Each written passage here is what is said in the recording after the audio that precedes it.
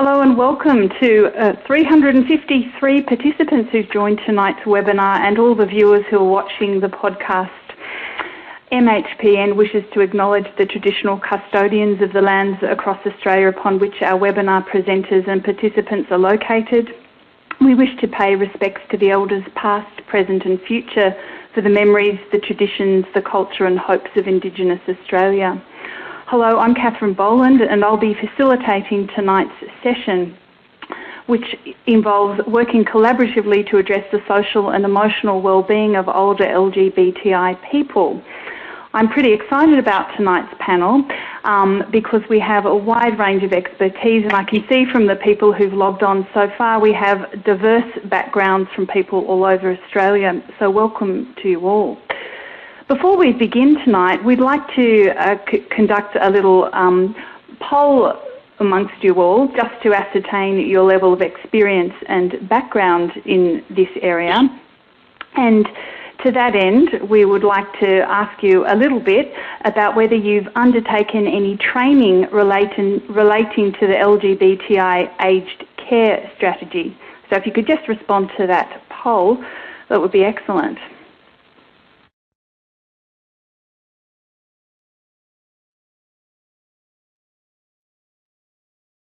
All right, thanks. Interestingly, I can see that there is a large need for this sort of training tonight, noticing that around about 90% of you haven't received any training at all and around 10% of you have. So thanks for the poll. I think tonight we'll be in good hands, and I'd like to introduce our panellists to you who can start the process of our education and training. So first of all, I'd like to introduce Associate Professor Ruth McNair. Ruth is a GP in Victoria. And Ruth, I noticed that you're the chairperson of the Gay and Lesbian Foundation of Australia. Can you tell us a little bit about what sort of work you're currently doing with that foundation? Yeah, look, that's a philanthropic group that's designed to meet the needs of LGBTI Australians, and so we're doing some projects on homelessness amongst LGBTI young people and any age, and also work in the aged care space, providing grants for applications for projects. That's pretty exciting work. Yeah, it sounds very interesting and diverse. Thanks, Ruth. I'd now like to introduce Professor Mark Hughes, who's a social worker and academic. Now, Mark, I understand from reading your bio that you're currently undertaking a lot of research on lesbian and gay people's experience and expectations in accessing services and the care networks of older LGBTI people. Can you tell us a little bit about the work that you're doing in that area? Well, I've been involved in a few research projects. The most recent one has been looking at health and wellbeing of LGBTI seniors in New South Wales. And some of the interesting findings we've identified are the high levels of psychological distress and also the high levels of loneliness amongst older LGBTI people. And I think it's important to stress that not everybody is lonely or experiences significant mental health issues, but typically a higher proportion do than the general population. That's such interesting, important research. We'll tap into your expertise a little bit later. All right, I'd now also like to introduce Associate Professor Damien Riggs, who's an academic author and psychotherapist. Damien, I know that amongst your other achievements, you work in private practice, specialising with young transgender people, and you're, I think, doing some research in that area. Can you tell us a little bit about that work? Yeah, for a few years I've been doing research on transgender people's mental health in Australia, and more recently, and informed by my clinical work, focusing on transgender people's needs from us as mental health professionals, what they want from us in terms of service and how important that service is. Excellent and important work. All right, and last but certainly not least, I'd like to welcome Associate Professor Lynette McKenzie, who is an occupational therapist from New South Wales. So Lynette, I understand from reading your bio, you're heavily involved in research for the NH and MRC in terms of ageing and access to services. Can you tell us a little bit about the research you're involved with? Yeah, certainly. Unfortunately, unlike the other panel members, my research hasn't been directly connected with LGBTI people. However, it's been a lot to do with residential care and the services and ways in which we can improve the service that older people receive in residential care. Wonderful. I think that, comprehensively we have a panel who are going to help us very much understand this issue, coming from the different disciplines and the different and diverse experiences of the panel. So just to let you know a little bit about the format of tonight, each of the panellists are going to give a short response to explaining their approach to the case study. And then there will be some questions and answers between the panel and you guys, the audience. And many of you have written in with some questions already for our panel, and I'll be trying diligently this evening to try and address the questions that you have. So just to go over a couple of ground rules so that we can all get the most from this learning experience. In order to ensure that everybody has the opportunity to gain the most from it, I'd like you to all be respectful of other participants and panellists and behave as you would in a face-to-face activity. You can post your comments and questions for the panellists in the general chat drop-down box you'll see at the below left of your screen. If you have or need help with technical issues, post your query in the technical help chat box. Remember that comments posted in the chat boxes can be seen by all panellists, and so try to keep your comments on topic. If you become distracted or you would like to hide the chat, just click the small drop-down arrow next to the chat box. But your feedback is very important to us, and we'd like you to ask us questions, and we will hopefully respond to those questions. I'd like to also address the learning outcomes for this evening's webinar. What we would like to do is, through an interdisciplinary panel discussion about older lesbian, gay, bisexual, transgender or intersex people, this webinar will enable you to be better equipped to describe inclusive, accessible and appropriate aged care needs for LGBTI people, to implement key principles of providing an integrated approach to the social and emotional wellbeing for older LGBTI people, and to identify challenges, tips and strategies in providing a collaborative approach, a response to supporting the social and emotional wellbeing of older LGBTI people. To that end, you've all been provided with a case study, and I'd like to just remind you that the case study is available on the resources section if you need to refresh yourself. But the panellists tonight are going to centre their discussion on Jan, who's a 77-year-old lesbian with a partner of 30 years, Louise, who Jan considers her next of kin. Jan had a stroke 5 years ago and has recently found it difficult to cope at home, so she moved to aged care. She has become withdrawn and depressed because the residents are not talking to her and nurses are not treating her well, and she's feeling isolated and lonely. Both Jan and Louise think that the exclusion is because they are lesbians and that people are feeling uncomfortable with it. Recently, when they were in Jan's room together cuddling on the couch while watching a movie, a nurse came in and said that they shouldn't be doing that as it might upset other residents. Louise noticed that after this incident, Jan had become more depressed. Louise has spoken to the manager but feels she isn't seen as next of kin, and her feedback has fallen on deaf ears, and now she doesn't know what to do. And so I'm going to ask Associate Professor Ruth McNair to start her presentation. Hi everyone. So this is a case that's unfortunately very common.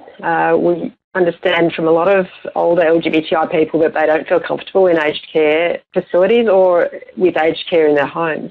And I think it's an opportunity to look at the principles that have been written into the ageing and aged care strategy that was produced by the Commonwealth Government a couple of years ago. That's linked to that is in the resources that you'll see in the box down on the right.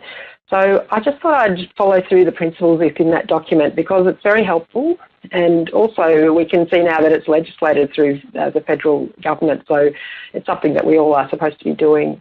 So the first principle is about inclusion, And I've decided to think about Jan's same-sex partner as her legal next of kin. So that's one of the issues that seems to be coming up for Jan and Louise, that Louise feels that she's not being heard by the staff around her concerns for Jan.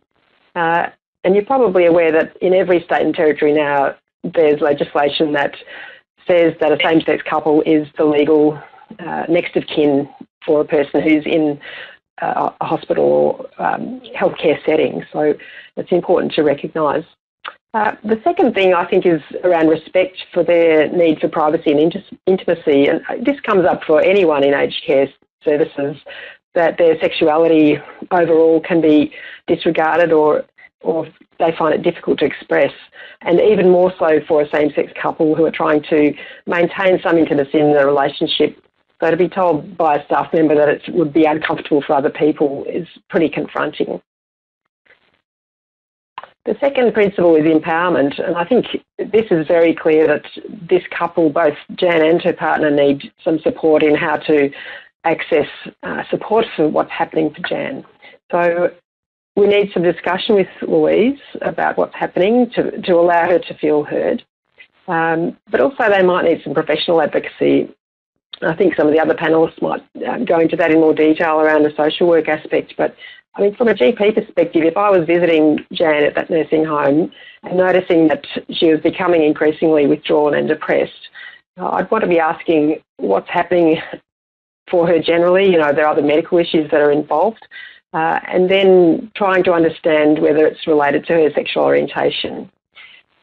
Disclosure is one of the issues around empowerment that's mentioned specifically in the strategy. And I think this is difficult for health providers because some clients or patients don't want or need to disclose their sexual orientation and may choose to remain quiet about it. I think in this case study, the two women have, it seems, been quite open about their relationship, but are now being asked to go back in the closet, if you like.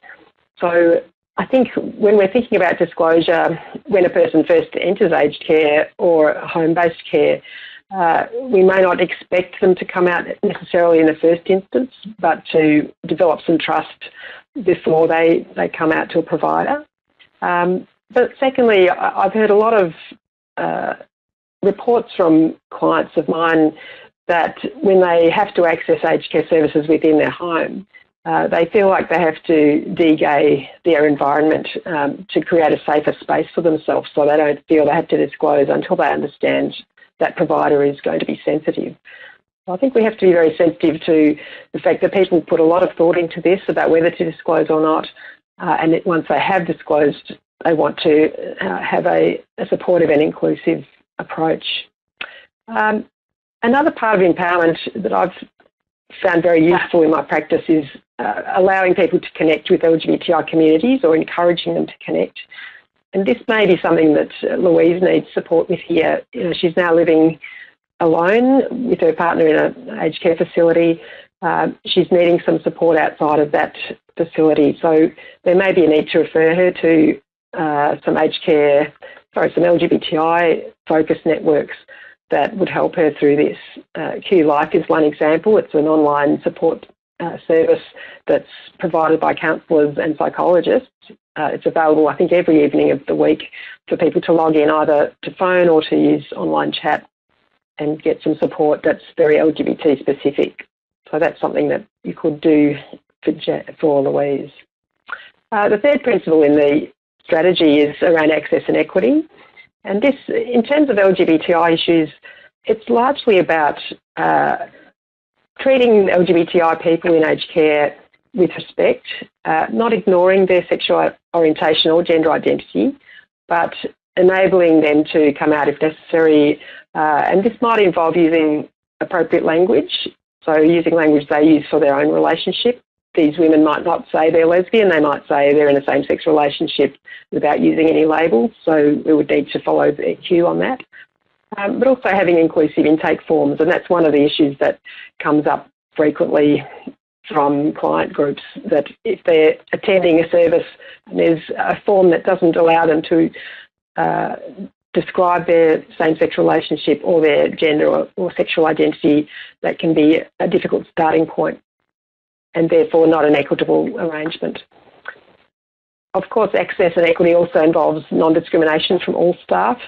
And I think this can be very difficult for an aged care service where there's a wide range of staff. Some staff are overseas trained. They may come from a country or a perspective or a moral value that does not agree with sexual orientation that's not heterosexual, does not understand trans issues, for example. So I think it's incumbent upon management to help those staff to understand that despite their own moral or personal viewpoints, they still are required to provide a non-discriminatory service to LGBTI people. There's a really nice tool that Val's Cafe have produced. The picture there on the slide demonstrates it's also listed in the resources that allows the service to think about the access and equity issues from an LGBTI perspective and what they can do to improve their service access. The fourth principle in the strategy is around quality of care. And this is partly about, from the management down, producing inclusive policies. So for this couple, it might be something that would have flowed through. If there's a policy around respect for diversity that has been embedded into staff training, then it may have been less likely that a staff member would go into the room and ask them to avoid personal contact with each other. It might be more likely that a staff member would pick up the fact that Jan is becoming depressed and try to uncover that in more detail. And, you know, professional development is a really big part of this quality of care principle, that staff are trained up in this area. I guess that's why you're all here tonight. And, you know, part of that training is about skills in facilitating disclosure sensitively and about creating a culturally safe environment for clients. And finally, the fifth principle is capacity building of LGBTI individuals and communities, and this is largely about engaging with LGBTI carers, with communities surrounding the facility, and trying to understand whether there's feedback that can be embedded in improved services. So that's it from me. I guess thinking about training, there's also some resources there to do with the Silver Rainbow program, which is run through the National LGBTI Health Alliance, that provides training in each state and territory, and some of you may have done that. There's also a small online training program that takes about an hour and it's really accessible, so that's a free service through the Silver Rainbow thing. So, you know, that's out there if this webinar tweaks your interest and you've got a bit of space to have a look at that. Thanks very much.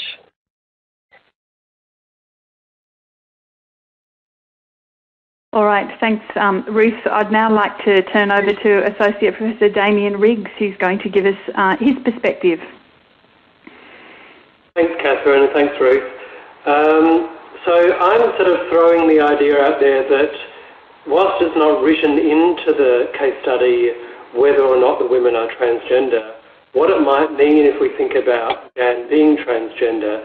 And certainly we know from previous research that a significant proportion of transgender women identify as lesbian. So this obviously draws our attention to the difference between gender and sexuality here. So what might it mean to think about Jan being transgender living in an aged care facility? So we know from previous research, and we know more generally beyond the aged care sector, that cisgenderism impacts upon transgender people. So Gavi Ansara and his colleagues have cisgenderism as the ideology that delegitimises people's own understandings of their bodies and genders. So what does that mean? That means that when someone says, this is my gender, this is what my body means to me, regardless of what you might think it should mean, what my particular genitalia or body part you think they should mean, this is what they mean to me. And when someone says, no, that's not the case, this is how it is, that is a form of cisgenderism. And there's many forms that cisgenderism takes, whether it is refusing to use someone's preferred pronouns, refusing to use someone's correct name, making references to their gender history when they don't want that being disclosed. So there's many different forms that cisgenderism takes. So we want to think about what that might mean for Jan and for Louise in the context of the aged care facility. So we know from previous research, and Sally Hines' research is a great example of this, many of her participants were older transgender women. And for example, Christine, one of her participants, said in the 1960s and 70s, the scenario was very different from how it is now. You left school and you did your duty. You didn't queer anything, you got your career and marriage and had children. You didn't have time to think about what you were, and that was the environment that I was in. So Sally Hines suggests, and certainly I would suggest as well, that many older transgender women have not transitioned until later in life because they didn't think that was possible. What that can mean for some women is that due to other health issues, ageing in general, perhaps medications they may already be on, some of the aspects of their gender transition may not be possible. Hormones might be contraindicated. Surgery might be contraindicated. So all these things impact upon older transgender women's journeys. What do we know about transgender people's experiences of healthcare providers? As I said earlier in the introduction, a lot of my research has focused on this, and we've really found very consistently, and as have other researchers, that a majority, in pretty much every sample of transgender people, report negative experiences with healthcare providers across the board. And this includes a lack of knowledge. It includes having to teach professionals so that transgender people receive adequate services. But it can also be pathologising, so very explicit transphobic comments. It can be gatekeeping, so keeping people out of services, and a general lack of access to services. And obviously that depends on where people live. But we know that people really struggle to get into services. There's a very clear negative correlation between poor service experiences and poor mental health. So the more poor the experience, the poorer the mental health of the transgender person. How does this compare to what we think about the case study? I was reading again today a case study that I put into the resources for everyone to look at, by Janine Marshall and her colleagues, which is a case study of a transgender woman with dementia living in an aged care facility, and her sense of herself as a woman fluctuated. And so they asked her daughter, who was her only surviving relative, what did she think? And she said, no, she's a man, she should be wearing men's clothing. She came and took away her clothing, her woman's clothing. So family members can play a really important role for transgender people in aged care services, either to support them or potentially to undermine them. So this is something really, I think, to have our eyes open for and to be watching out for. And partners is the same. So it looks like from our case study, Louise and Jan have a very loving relationship. What might be the case if Jan's partner was not so supportive? How, again, could that be undermining of Jan in the facility? And more broadly, as we know from the case study, how might other people living in the facility or undermine a transgender person's sense of place? So that's my general thoughts. Those are the references that I've referred to that you might like to follow up. Thank you very much. Fantastic. Thanks, Damien. Very interesting and informative perspective as always. All right, I'm now going to turn our attention to Mark Hughes, who is going to give us the perspective of the social worker. Thanks, Mark. Hi, everyone. I think from a social work perspective, a psychosocial assessment would really help to get a holistic picture of Jan's situation and the kinds of issues that are impacting on her and the resources available. So this psychosocial assessment is a really common strategies within social work assessments, particularly in health settings. And so that kind of assessment would think about things like, or look at things like the impact of physical and mental health on her, including her emotional and bodily experiences. It would look at a sense of self, identities, relationships and communities, such as the significance of identifying as a lesbian and attachment to lesbian communities, and really try to unpick and explore how that sense of identity might have changed or shifted over time, as Damien alluded to.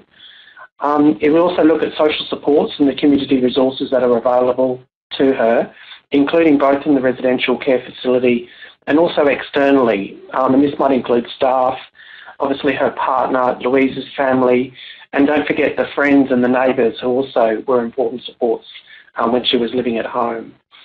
And also, I think psychosocial assessment would look at her experience across the life course, recognising her history, life experiences, and really emphasising that she's a person bringing all this history with her. She's not simply a diagnosis, and she's not simply a label lesbian. And the psychosocial assessment will also look at the interconnections between all of these factors. For example, the impact of health on her sense of self. In terms of power, I mean, social workers typically try to understand people within their social and political contexts. And so we're going to be really concerned about the power dynamics and the potential abuse of power in this situation. And I think there's clear evidence that staff are abusing their power in this circumstance. And while we need to be sensitive and respectful that staff come from different kinds of perspectives, we also need to acknowledge when discrimination or the abuse of power has actually happened. Social workers are often also focused on enabling people to tell stories about their life and trying to gain a deeper understanding about people's situations by enabling them to talk about what's significant to them and to express their identity and sense of self in their own way. Social workers will also often focus on people's strengths, so recognising the person's strengths both as an individual and also in terms of the resources that they have available to them, rather than emphasise the deficits that they might have or experience. The other thing is that social workers will also, because we try to understand people's situation in the social and political context, we also try to seek opportunities for change within people's environment. And sometimes it may be that changing the environment, changing the aged care system or people's social networks might have the most beneficial impact rather than focusing on the individual themselves. One of the key strategies that social workers might be involved in this situation would be case advocacy. And this involves representing the interests of another person, usually due to incapacity or due to discrimination. So in this situation, a social worker might be concerned to represent Jan's needs to those who might be in authority or to people who might be able to influence the situation, but represent her needs in a way which is respectful of her own wishes and her own circumstances, and certainly would be concerned not to make things more difficult for her in that circumstance, so not to make things more difficult for her in the residential facility.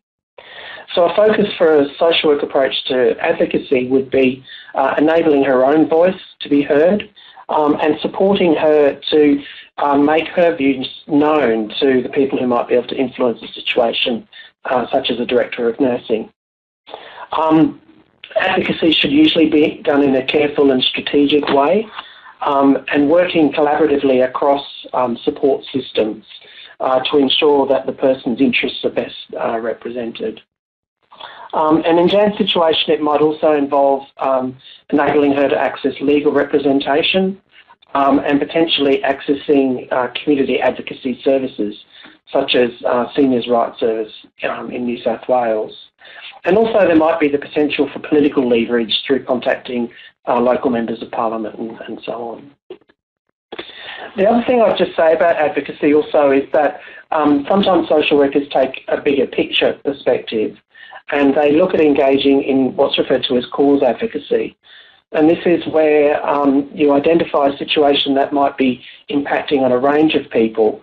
And so the social worker might not only be working with the individual, but also trying to understand and make connections with other people experiencing similar situations. So in this situation, for example, we might identify discrimination faced by LGBTI people in aged care, and the social worker might seek to work on behalf of that group of people rather than just solely with the individual. So that might involve building coalitions between key stakeholders and influential people or groups such as LGBTI community organisations or media or politicians or aged care peak bodies, and lobbying for political and legal reform in this kind of area. So, and also engaging in policy practice, what we refer to as policy practice, which is kind of taking opportunities within everyday practice to influence policy. For example, writing submissions and getting involved in activist groups and so on. And so although these kinds of strategies might not resolve Jan's immediate situation, they may assist in making sure that other people don't go through a similar kind of situation in the future. The last thing that I just point to is recognising the importance of training for aged care staff. I'd also highlight the need for whole of organisation culture change. So it's one thing to provide training, but it's another thing to really look carefully, honestly and critically at an organisation and how responsive it is to the needs of LGBTI people. And as Ruth alluded to, it might involve the organisation engaging in strategies to try to improve the circumstances of their LGBTI staff. It might involve the organisation being more out there in terms of supporting equality campaigns. And it might involve the organisation partnering with LGBTI community organisations. And so thanks, that's all from me. Wonderful, Mark. Thanks so very much for your expertise in the area. I'm very much looking forward to picking your brain a little bit later when we address some of the questions that are being asked on the chat panel. And thanks, keep the questions coming. Last but certainly not least, I'd like to turn our attention to Associate Professor Lynette McKenzie, who's going to give us the occupational therapist perspective on the case study. Over to you, Lynette. Okay, thank you. I thought in my presentation I'd better just recap on what the occupational therapy role it actually is. A lot of people only think of occupational therapists as people that dole out equipment and to deal with people with very physical issues. But in fact, you know, our role is much larger than that. So I'm just sort of giving you a bit of an overview of what that role is with that definition there. So in Jan's case, the goal of occupational therapy is to enable her to participate in the activities of everyday life. And for many people, you know, significant relationships are a vital part of the sorts of participation in the activities of everyday life that we all enjoy. So for Jan, there's a very definite role for an occupational therapist to assist in that. And generally, OTs work by working with the person themselves as well as the communities they're in.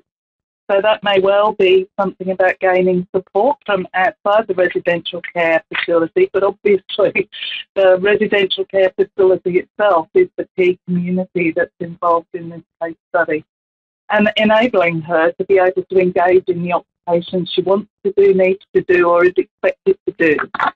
So for her, there's all sorts of examples in the case study of things that she's no longer doing because she doesn't feel socially engaged with other people in the residential care environment. We're not given much information about her functioning following her stroke, so I'm a bit concerned that some of the lack of care from care staff might be about very basic activities that Jan requires help with, that she may be being deprived of during the day and during other activities.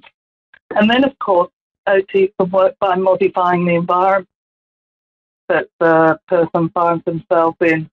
So obviously there are several issues around the environment of the residential care home itself. So as it's a client-centred role, it's really important to consider all the factors that are impacting on Jan's capacity to engage in the things that she would like to do in her situation. So I was thinking about how her admission to the residential care home was managed through the aged care assessment team assessment process as well, because occupational therapists are often closely involved with that process in assessing what an older person's needs might be prior to their admission.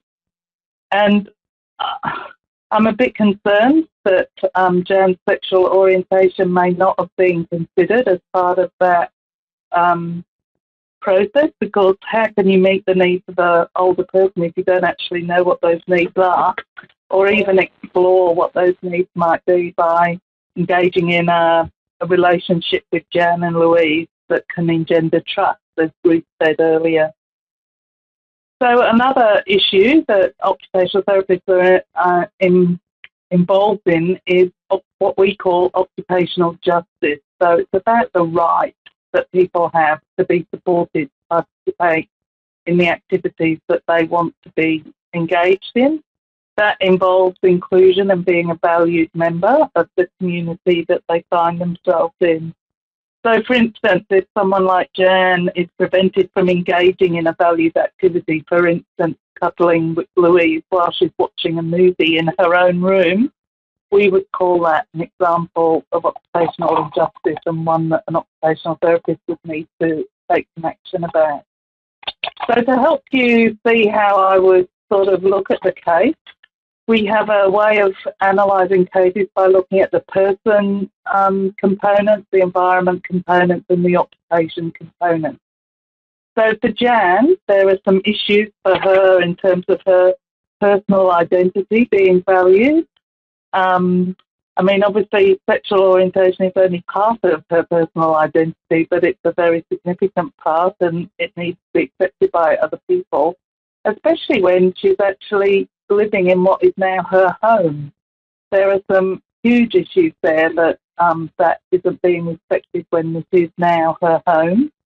She's obviously feeling incredibly isolated, and that's related to the impact that her sexual orientation is having on her ability to socialise with other people, other residents, as well as staff.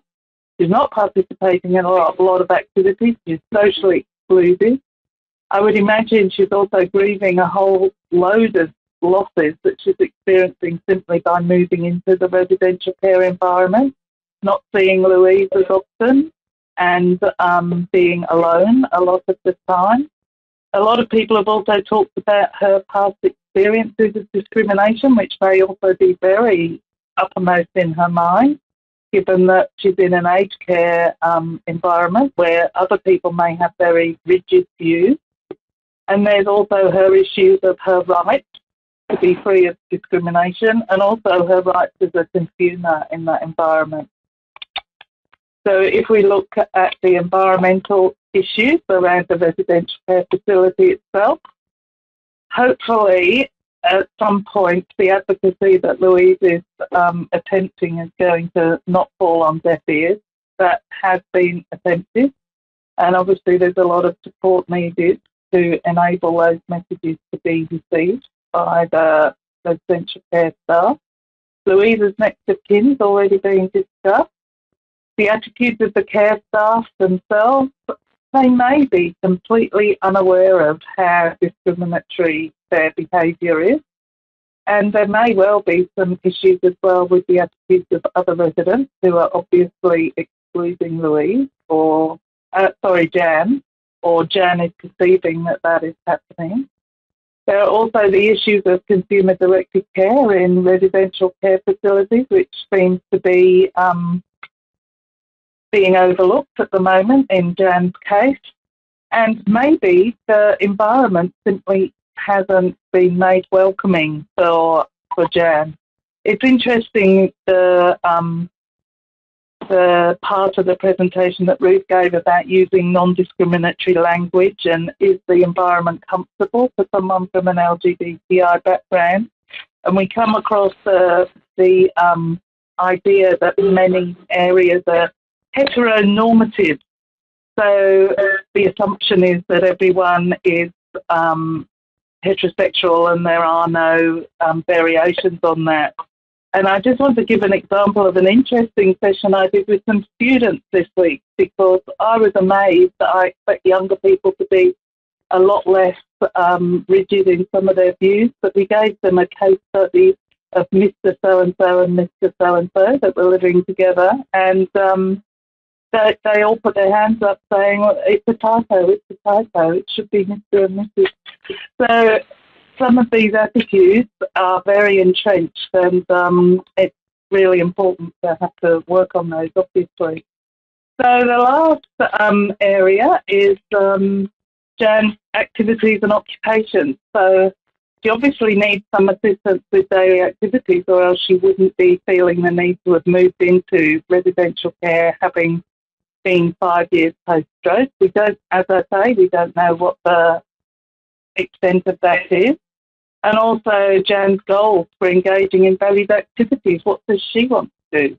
What would make her feel comfortable as well need to be addressed. So my thoughts about what sorts of things could potentially be done would be things like, obviously, some getting people together to talk about what the issue is from Jan and Louise's point of view, with senior staff in residential care facilities, with the idea of coming up with an inclusive care plan for Jan.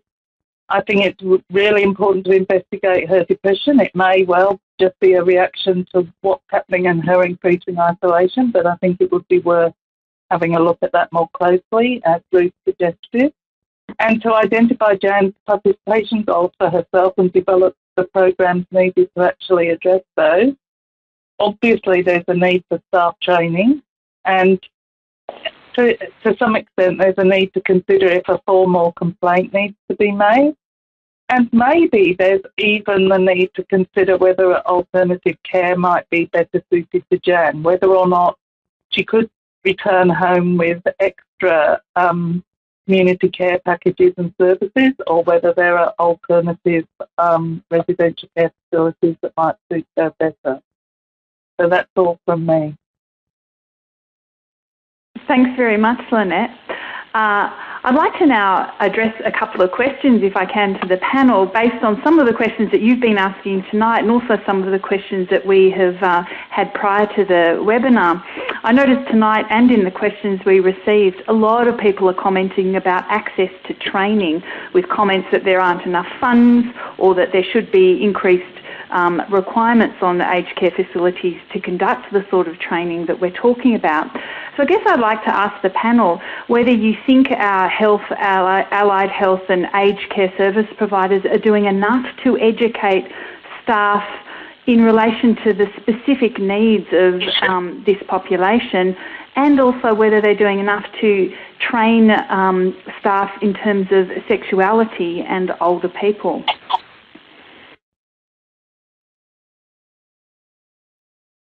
That's Ruth here. I'll start. Look, I think this has been a huge advance in the last 2 or 3 years, and this comes out of the aged care strategy. Part of that was enabling training in each state and territory. Now, I can see from some of the questions, and I know that it's been difficult in Queensland and in WA in particular to find funding for that training. But I know that in Victoria, it's been provided by Transgender Victoria and Gay and Lesbian Health Victoria. And the uptake has been huge. They've had hundreds of aged care facilities request training and have gone out to those facilities to arrange the training. So while there's a long way to go, I think that's been a huge change in the last couple of years, that many aged care services have received training. And one of the questions I have is, first, what happens when new staff come on board after the training? You know, is it possible to upgrade the training, if you like, or to provide small amounts of training within the service? And secondly, you know, one of the other questions that has arisen is, how do we train up the residents of aged care facilities to be inclusive and non-discriminatory? And I think that's something that's a very difficult ask. You know, residents have their own personal perspectives on diversity, and particularly in the aged care space, you know, is it possible in an aged care service to enable an environment that is safe and respectful for all residents, and to do that through some advice giving, if you like, to other residents. So my perspective is that the training has exploded in the last few years. If we look at other sectors, you know, the mental health sector, drug and alcohol, primary care, we don't see this level of training at all at this stage, and it's needed in all those sectors as well. Great, thanks, Ruth. Can I just ask the panel, just on that last point that you raised, Ruth, because some people were talking about it earlier on the chat panel, with respect to the other residents, and this is an open question to the rest of the panel, what sort of ideas do you have about increasing awareness and affecting change in the attitudes and behaviours of other residents who might be discriminatory or have problematic behaviours towards LGBTI people in the aged care facility? It's Mark here. Shall I say a couple of things? I think from my perspective, it's important to recognise that people can change their views, and society's gone through enormous changes over the last 10 or 20 years in terms of people recognising LGBTI identities in the communities. And I think older people in residential aged care, we should assume that those people have the capacity and willingness and interest to change. And I think the basis for change is often knowing people. One of the things you hear a lot about in residential aged care is that we don't have any of those people here. We don't know anybody. Well, that's because they're not out, because they don't feel safe to be out in that environment. But I think once people are supported and encouraged and people get to know their LGBTI residents and LGBTI family members who might be visiting or LGBTI staff, and I think that provides a basis for individuals to perhaps change their attitudes that they might previously have held. Great, thanks, Mark. Anyone else want to comment on affecting change in both the staff members and the other residents? I was thinking about the older residents. I was thinking about the older residents myself when I was going through this case study, and was thinking that maybe the place to start might be just with the small table of people that Jan probably sits and has her meals with. Most people are sort of usually sitting in the same place, in the dining room, with a regular set of people. And that might be worth having a conversation with them and with Jan and seeing how she would feel about disclosing anything and having a discussion with them. Or maybe even just getting to know people a bit better as well within that environment. Great. Thanks on that. All right. I'd like to just sort of turn my attention to another issue that a lot of people have written in about, and that is the issue of elder abuse. And particularly ask the panel to turn your attention to whether the LGBTI population is more susceptible to increasing incidences of elder abuse. And what does that mean, and how should we respond to that? How can we address these issues while still working respectfully with cultural and social issues in families? So, Damien, I might ask you for your input on that, particularly with the scenario that you presented with us, and what sort of ways does family behaviour, might it constitute elder abuse with the client? Sure. A couple of years ago, we did a survey of trans and gender diverse Australians, and we certainly found that for our participants, and it was around 35% of our 160 participants who had children, many of those participants were older people, and older transgender women specifically, and had had children before they had transitioned. And for many, not all, but certainly a significant proportion, they had experienced a lot of, whether we want to call it abuse, there's lots of different words that we could call it because there was lots of different experiences that people had had, but of their adult children either alienating them or telling family members that they were dead, refusing to see them, refusing to use their preferred pronouns or names. So, and this is from their own children. So then if those people are going into aged care services and needing support to go into those services and, wanting to stay connected with people in their lives when they go into the service, there's a significant issue there if the people are abusing them. So certainly we found that in our research that elder abuse can be a significant concern for older transgender people and coming sometimes from their own family members and their own children. Yeah, thanks, Damien.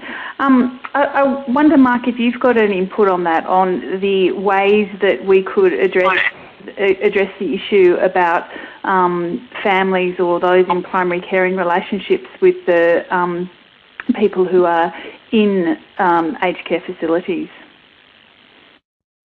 Yeah, sure. I mean, I guess just touching on the elder abuse point, I think the thing that I'd mention in relation to that is that elder abuse can be enormously complex and lots of diverse situations might be typified as elder abuse, including sort of broken down and conflictual relationships with families, domestic violence, and obviously the kind of behaviours that have been evidenced by the residential care staff in this particular situation. So I think they're quite different kinds of elder abuse, and they can be experienced in different ways. And so it's really important to sort of burrow down and really try to understand the complexity of how it plays out in individual situations.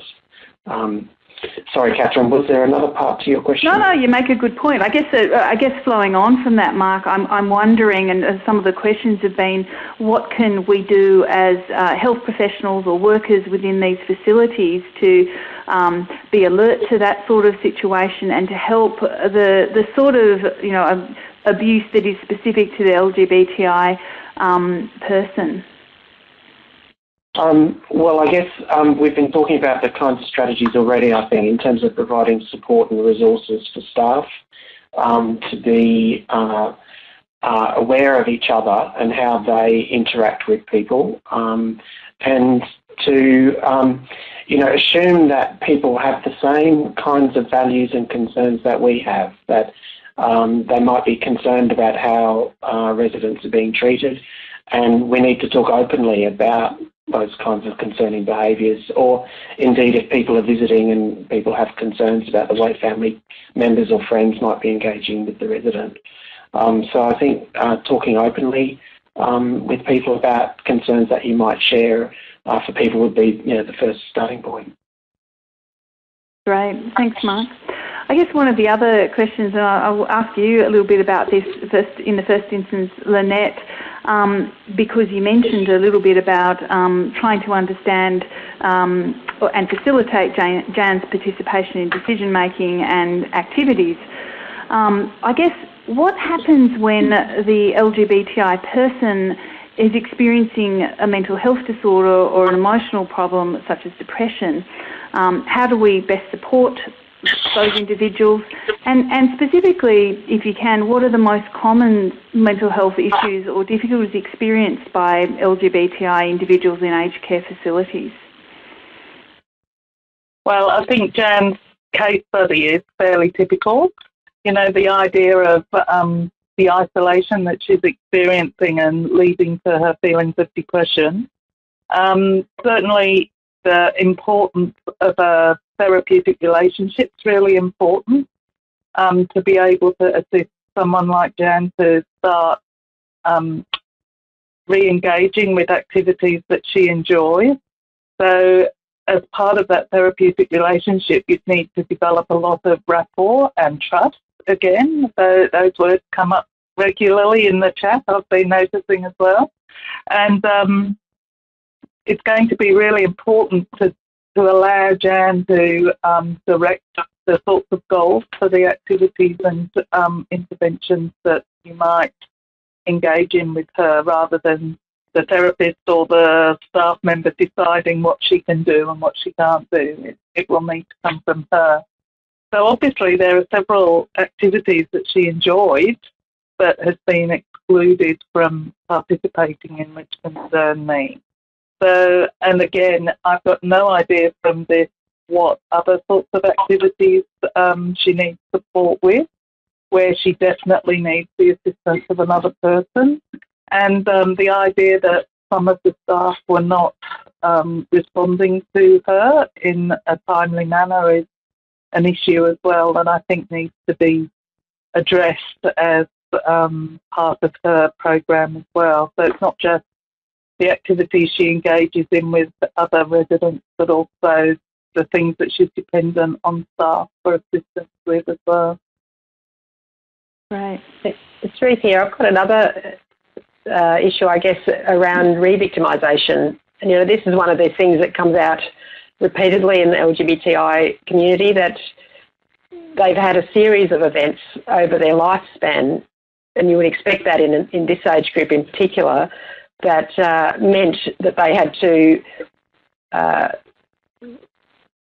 not disclose or hide their sexuality, or it often led to difficult mental health issues. So, you might expect in a person of this age that she's had at least one or two, even many episodes of depression or anxiety that relate to what we might call minority stress, which is in the literature, one of the key underlying issues for the reason why LGBTI people have a higher level of mental health disorders.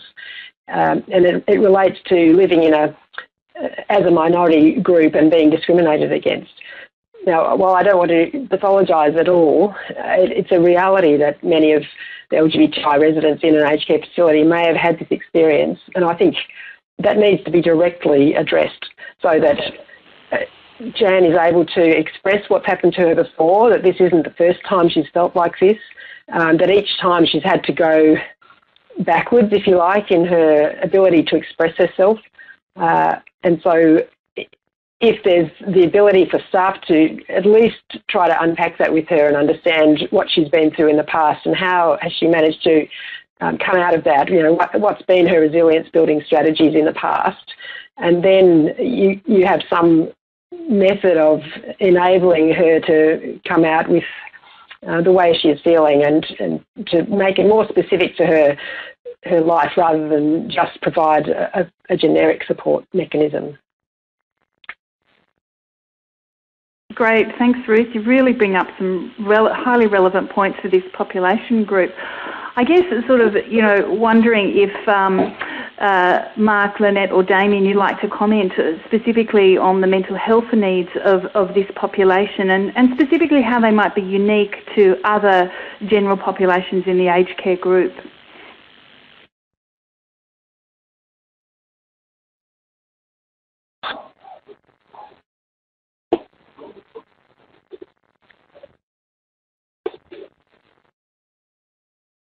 We might get Mark, if you're there. Could you give us a bit of an idea about your perspective on that? Yeah, sure. Well, for me, I was just thinking about the idea of loneliness, and that's a really key experience for Jan, and it really reinforces the point that loneliness is not really about being alone or living alone. It's about not being recognised and respected for who you are amongst the people that you live or interact. And so while obviously a residential facility is a very crowded place and there's not a lot of privacy, it's really striking that Jan experiences a significant degree of loneliness in that environment. And unfortunately, as I mentioned earlier, loneliness is a greater experience among LGBTI people, not only in older age groups, but also for young people as well.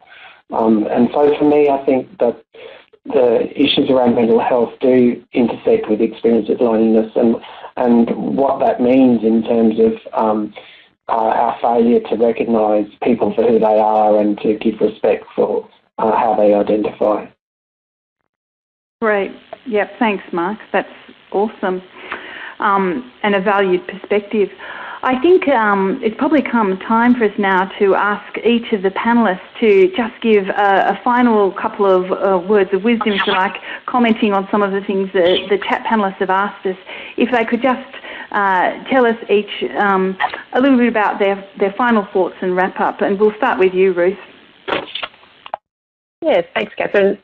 I feel quite hopeful in this space. I think, as I said, there's so much more training out there, but also there's more support in the community for LGBTI ageing. This has been a very youth-orientated community from my perspective anyway over the years, and I think with both the federal legislation but also the community itself maturing, we're starting to understand that we need to support our elders, our LGBTI elders. The community visiting scheme that Leanne's mentioned there is operating in various locations around Australia as a way to engage LGBTI elders back with the LGBTI community. And so, these initiatives have started only in the last few years, and I think we can see that there's a lot more support for older people in LGBTI community, but also links across age and generations to understand each other better. So, that feels good to me, and I think we can utilise that in our service provision to try to enable connection that's occurring within our LGBTI community and support these people as much as we can.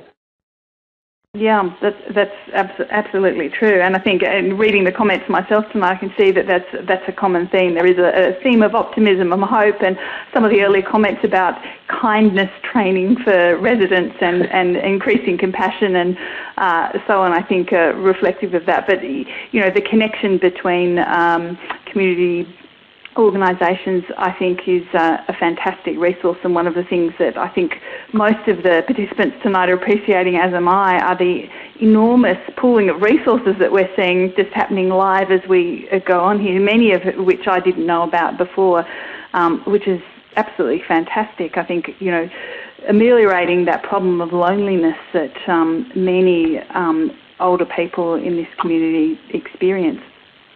Thanks so much for that, Ruth. Damien, can I turn over to you, and can you give us some of your final words of wisdom and comments and summation of your observations of tonight's discussion?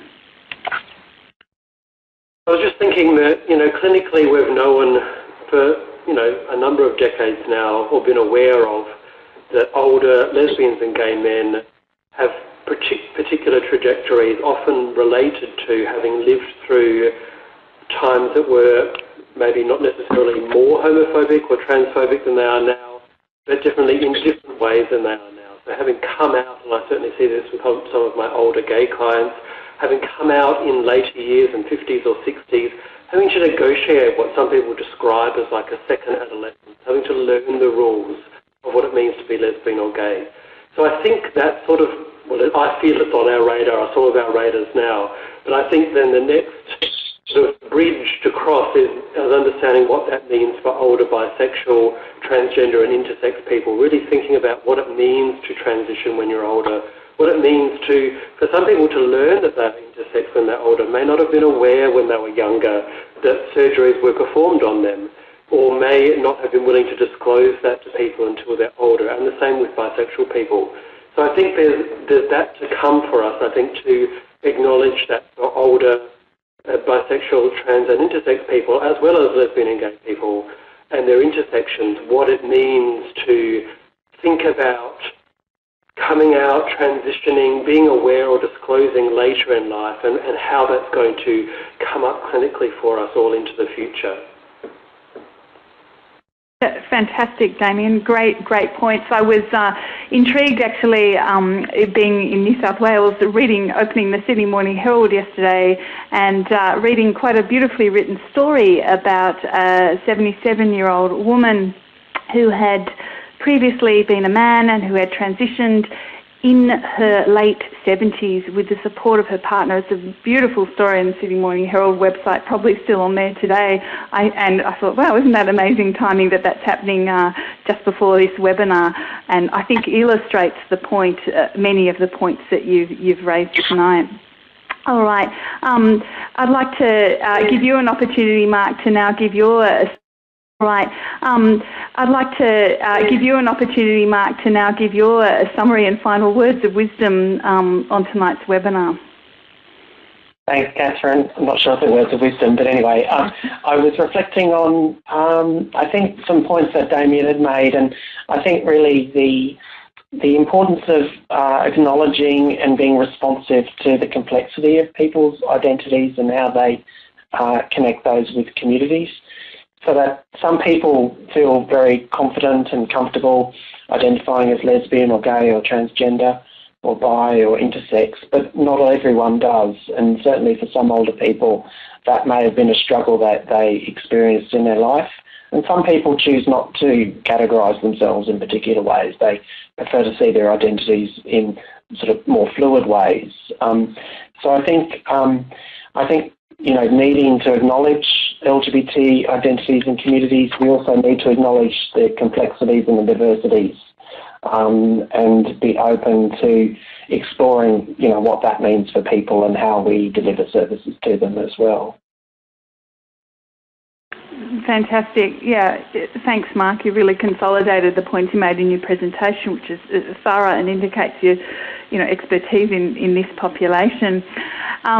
Last but not least, again, Lynette, can you give us your summation of tonight's webinar and your views?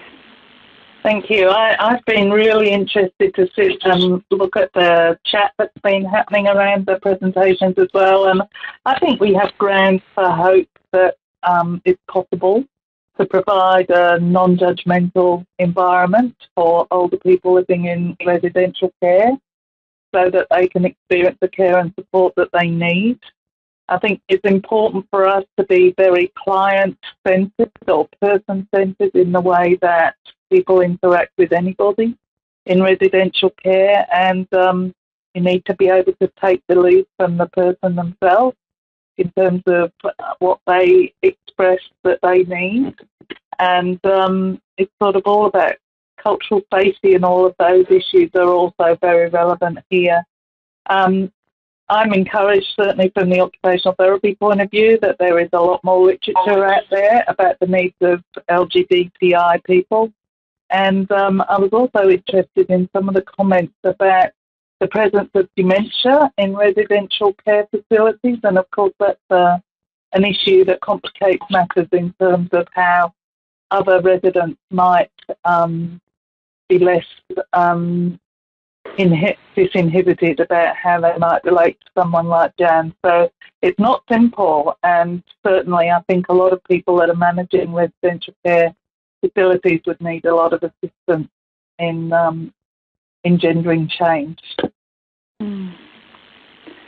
Thanks, Lynette. It's wonderful to hear the occupational therapy perspective. I've always admired your profession for being so practical and so person-centred and such an advocate for self-directed care. I can really see that in the way you conceptualise that case, which is incredibly refreshing. I think I too would echo some of the comments of the panellists and some of the things that are coming up on the discussion board. I think tonight's been an incredibly informative kind of tip of the iceberg discussion in two ways. The first is that obviously many of the issues we touched on tonight are very complex. An issue like elder abuse, or even the issue of the way aged care facilities deal with human sexuality in their populations are complex issues, and clearly we've only touched the top of these issues, but it's certainly engendered in our respondents and in some of my own thinking a real interest in this area. And as our population ages and the diversity, our awareness of the diversity of our aged population increases, I think that there will be enormous demand for more training and better services, and the onus is on all of us as health professionals to increase our awareness and training. I think some of the other useful things that have come out of tonight's discussion are a focus on education and training for all of us. Back to that poll, very few of us have had the opportunity to do specific training to the needs of LGBTI people in aged care facilities, and I hope that you take the opportunity, as I will, to look at some of those fantastic resources which are just flashing up on our screens. And I think the other thing our panellists have done an excellent job of is explaining the sort of liaison between advocacy and policy, things that are happening at an institutional and a larger political level, and then bringing it back down to client-focused whole person care. And I think the two are, of course, interrelated and important for the well-being of LGBTI older people in aged care facilities. We touched very briefly on some of the mental health concerns of older LGBTI people. Didn't get a chance to talk much about dementia and some of the other specific mental health concerns of this population. I think that's probably fruit for later and more intense discussions, which I would encourage you to continue to have. I guess on a final note, what I'd like to say is that MHPN supports practitioner networks where clinicians from different disciplines meet to network with other mental health practitioners. They share tips and resources, build local referral pathways, and engage in professional development activities. So there are a number that focus on supporting the mental health and wellbeing of LGBTI people. And if you visit MHPN's website, you can learn more about that. So I would like to thank you all for your participation in tonight's webinar and thank on behalf of you our incredibly informative, interesting and diverse panellists. I'd like to also ensure that you complete the exit survey before you log out. It will appear on your screen after the session closes, and certificates for attendance for this webinar will be issued 2 weeks after that. We'll also send you a link to online resources which are associated with this webinar in 1 week, and I think that will be an excellent resource given the number of resources and that have been discussed in tonight's webinar. And the next webinar I'd like to inform you about will be on the 25th of May at 7:15 Australian Eastern Standard Time, and it's called Working Collaboratively to Support Students Experiencing Anxiety whilst Completing End of High School Studies. So before I close, I'd like to acknowledge the consumers and carers who've lived with mental illness in the past and those who continue to live with mental illness in the present. And thank you everyone for your active participation this evening.